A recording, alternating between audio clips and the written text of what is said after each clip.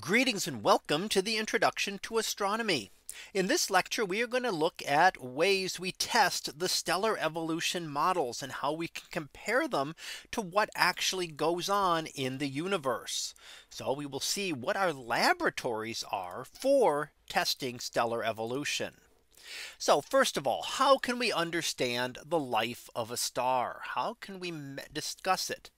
The time scales are much too long. Even for the shortest lived stars, we're talking millions of years. For stars like the sun, many billions of years. So we can never watch a star go through all of the stages of its life.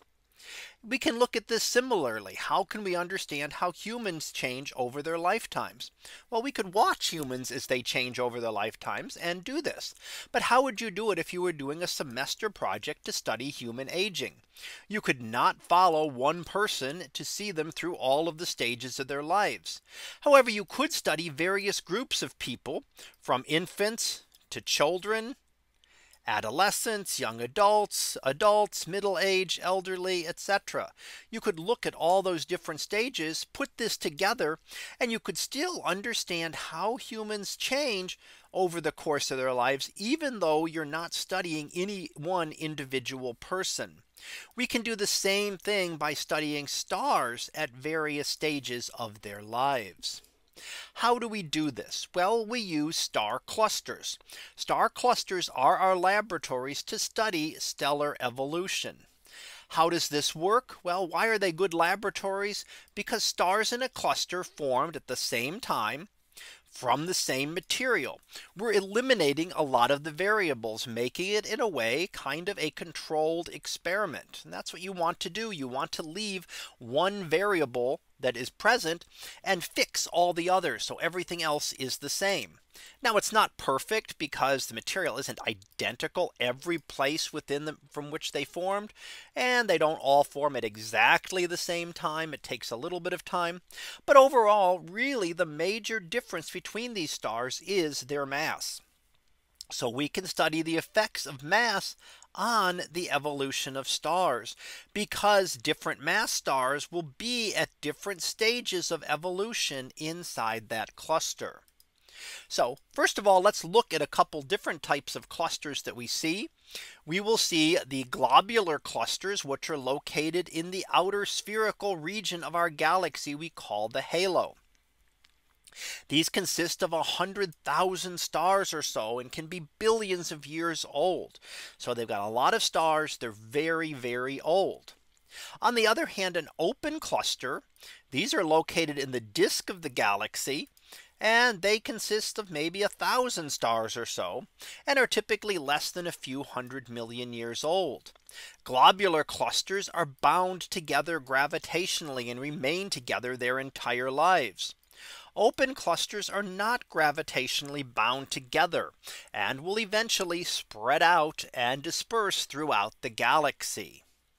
Now, one other type of cluster that we can see is what we call an OB association. These are groups of very hot young stars that form together in a very small region of space. They had to form recently because they don't live very long. Although they will also contain many small lower mass stars, which are still in the process of formation. And here we see the central region of the trapezium star cluster in Orion, which would be an example of this type of formation. They're generally associated with gas and dust left over from that star formation, which is in this case still ongoing. So how can we use these star clusters to then study the evolution of stars? Well, we compare models to actual star clusters. So here we have a model of the star cluster, and that would show a 3 million-year-old star cluster. And here we have the actual observations from a star cluster. This is from NGC 2264. Now we see a lot of those stars are still approaching the main sequence in this case. So some stars have not yet reached the main sequence. Those lower mass stars take a longer time to form, but most of the upper mass stars are still on the main sequence. And we see that in both cases here, that there are no red giant stars visible because they have not yet formed. All stars are still on the main sequence at this point. Now, if we zip forward 100 million years, things have changed a little bit. Now we look at another cluster and we see that those stars have now reached the main sequence in the lower masses. But we see that some of these stars are just turning off. And we have a small population of red giant stars. Now some stars, of course, have completely gone through their lives. But at 100 million years, we're starting to see some structures. So really what we're seeing here is the pattern that they will follow. So these stars are of slightly different mass and took a little bit more or less time to evolve. And we can start to see the pattern that they take working their way up off the main sequence as they start to evolve until they reach that red giant phase. If we jump ahead another large amount of time, going to 4 billion years in this case, we have that we can see again all these stars on the main sequence. We have a distinct turn off point. And we can start to see a little bit about how these stars evolve and go through. We can look at an evolutionary track for those stars that have lives of about 4 billion years, stars a little more massive than our own sun. And then finally, we can look for stars like our sun, and that would require a 10 billion year old star cluster. And we see that here, that would be a globular cluster. Again, we see the main sequence here. All the stars there, a very distinct turnoff point and pattern that they're following. These stars take much more time to do this. So we can see how they go up to the helium flash and then drop back down to the horizontal branch here. So we can start to see all of these different stages of stellar evolution that occur. So we can use models then to try to tie into this and make sure that our models of how a star that lives for 10 billion years, that would be a star like our own sun, about 1 solar mass, how it goes through its lives. What do we predict for it to do? What do we predict for it to move? And does it follow the patterns that we see within these clusters? Now we use that turnoff point helps us to determine the age of the cluster. So turnoff point T tells us what the age of the cluster is, because those are the stars that are just finishing their lives, that are just exhausting the hydrogen fuel in their core and beginning to evolve. By models, we'll know what mass stars those are, and we can then determine how old the cluster is based on that. So let's look at that a little more here. Again, the youngest clusters must be 1 million years old or less. The stars that we see them do not live any longer. So we see very young clusters.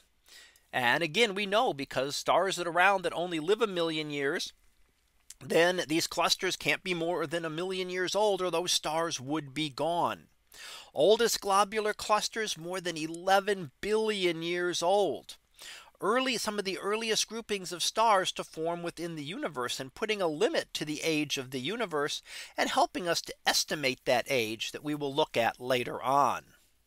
So let's go ahead and finish up here with our summary. And what we've looked at this time was that we can study stellar evolution by looking at stars at various stages. Star clusters are our laboratories for studying stellar evolution, because they formed at the same time and from the same material. And the oldest clusters, those old globular clusters, can help us get estimates of the age of the universe. So that concludes this lecture on testing stellar evolution models. We'll be back again next time for another topic in astronomy. So until then, have a great day, everyone, and I will see you in class.